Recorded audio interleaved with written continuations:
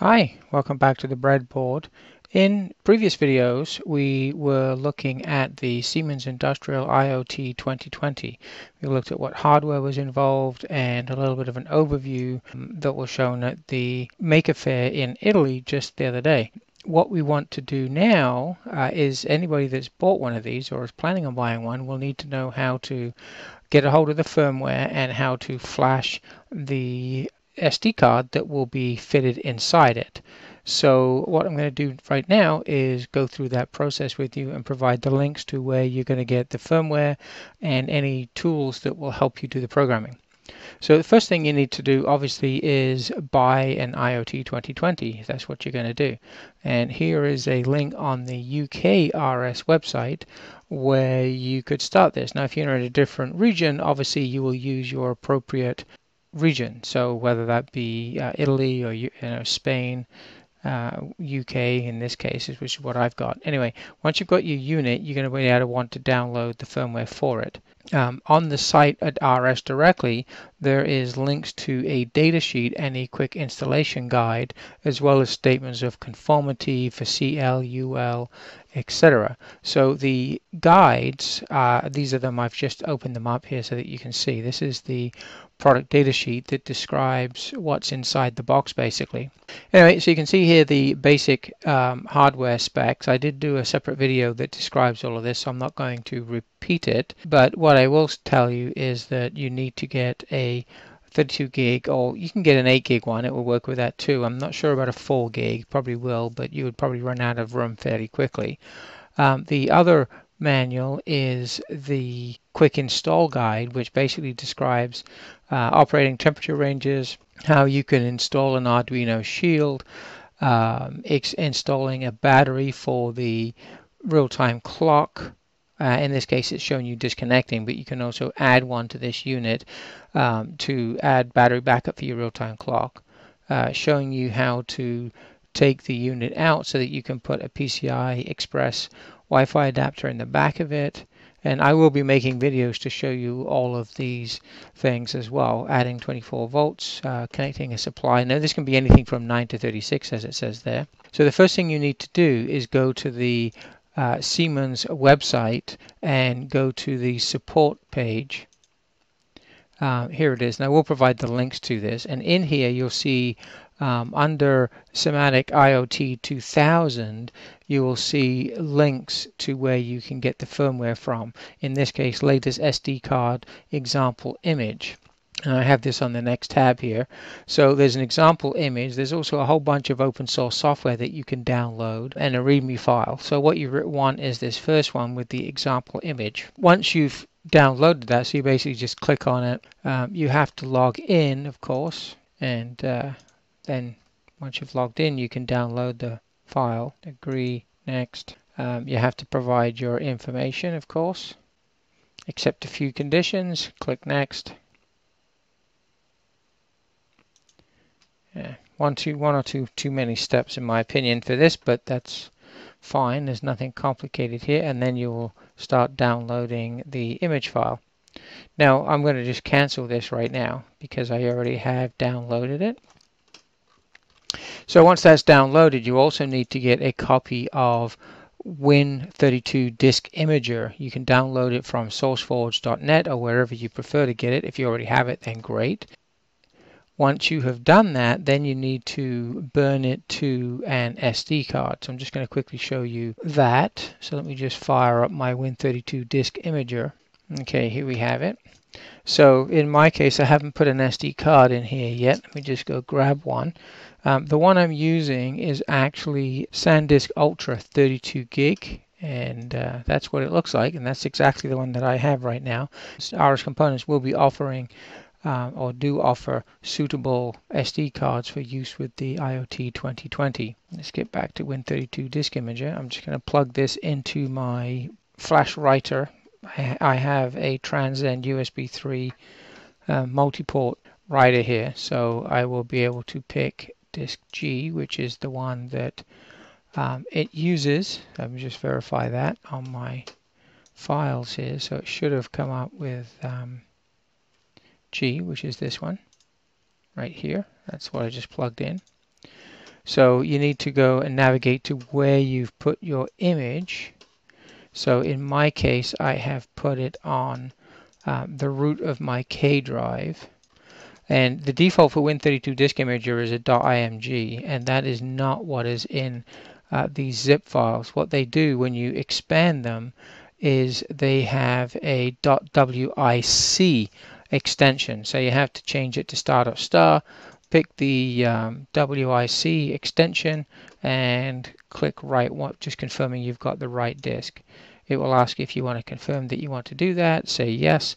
Now, because I've got a Ultra SanDisk, as you can see, it's writing pretty quickly, which is why I like using the better quality SD cards. And the next step would be to plug it into your IoT2020. So let's just exit from there, and I will bring up where I'll show you where you have to add it. So obviously this is the front view of the IoT2020, and on the right side here there is a flap that you can flip up here to get access to inside.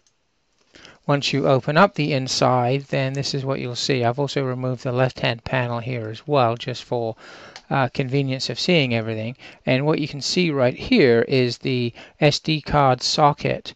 Now this will just slide toward me a little bit, and then it will actually hinge up. You just lay the card inside, fold it back down, and push it towards the back to lock it in place.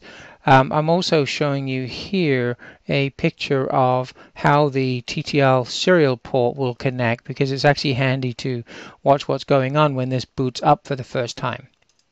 This is a closer up view of that connector, so you can see which pins are being used.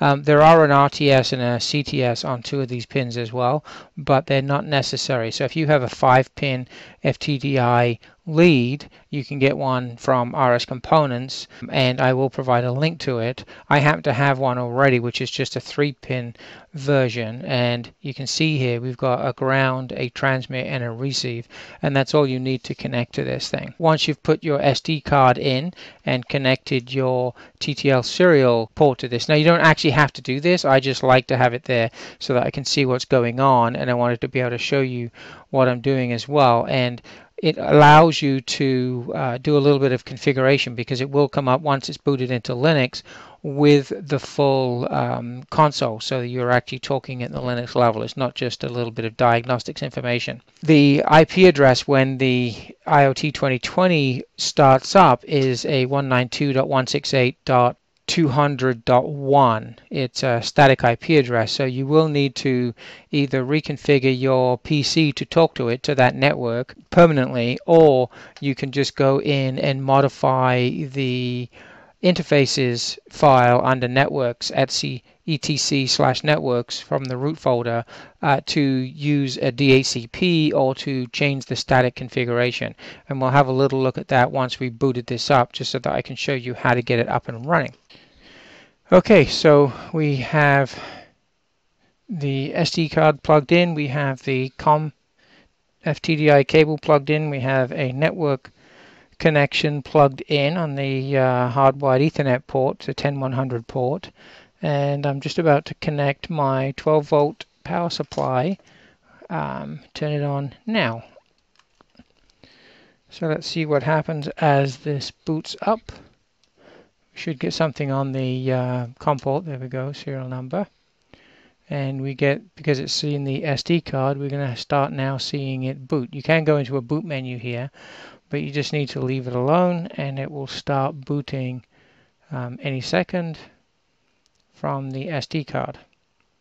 So this is using a sample image. You can actually create your own images as well using an Ubuntu PC or something like that, and cross-compiling using the standard tools and everything to make a Yocto Linux image that you can put onto an SD card yourself. And by doing that, you can obviously build in as many libraries and functionality or not as you wish. The one I'm using is the sample one that comes from Siemens directly. So we will see what we have in here. Okay, that's now finished booting.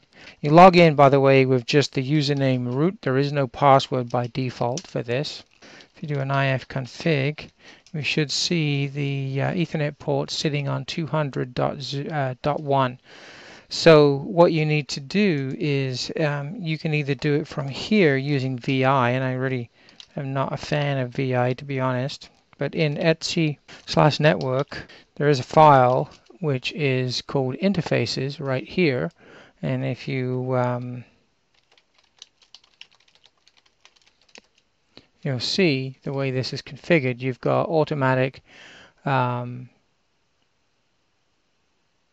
loopback setup, and then you've got the wide interface. We've got Ethernet 0 set with a static IP address and Ethernet 1 set with DHCP. Now this is because this image is also suitable for the IoT 2020 and the 2040, and the 2040 has two Ethernet ports on, so they've set the first one to be static and the second one to be DHCP. What I like is to just reconfigure this to use DHCP for both, and normally to do that I will simply flip my PC into a different IP address just to get this thing working. So if you go into your network, pick your network port and go into properties, change the IPv4, and I just pick a random number that's not .1 because the card is the IoT 2020 is on .1. Make sure you've got a subnet. You don't need a default gateway or anything. Just say OK, OK. You don't need to go close this. We'll need this again in a moment to put it back. Now we should be able to use WinSCP. It gives me access to a much nicer editor and things like that. So I already have one configured here for 168.200.1. So we'll just log in with that, and it'll bring up another SSH session. So this is because it's brand new, it's giving me a warning, so I just say yes. And I want to be in etc network. Just refresh that. And there's the file. So we're in the root etc/network. And if we go and double click on network, now we can edit this using a nice friendly notepad type of interface. So what I do for these boards is I simply completely remove the fixed one. Now you can set this up whatever way you want for your environment, of course, and I just change these to be Ethernet 0, and then that's pretty much it. So I just save this, close the file, and now I can actually just simply go in here and I can reboot. I don't actually have to reboot, actually. I can just do if down ETH 0, and that'll shut it down. And then I can do if up ETH 0, bring it back up again, and now it should pick up on the new IP address. And if I do if config now, it should have a 1.230. So there we go. We've got a brand new IP address for this unit, and it's now in the range of my network card. Now I'm not going to be able to connect to that yet because my network settings is still not correct, of course. So I need to go back into that file, go back into properties for my network, go back to the IPv4 settings, set that back to DHCP, OK, OK, close that. That's now failed because it's no longer sitting on that port, and I can create a new connection for WinSCP, and we'll save this as, we'll leave it at that. And now we hit login. Now we should get connected now with the new network, and because it's changed, it thinks it's a new device. So there we are. There's all the files at the root directory, and in here we are now up and running on the network, on my local network.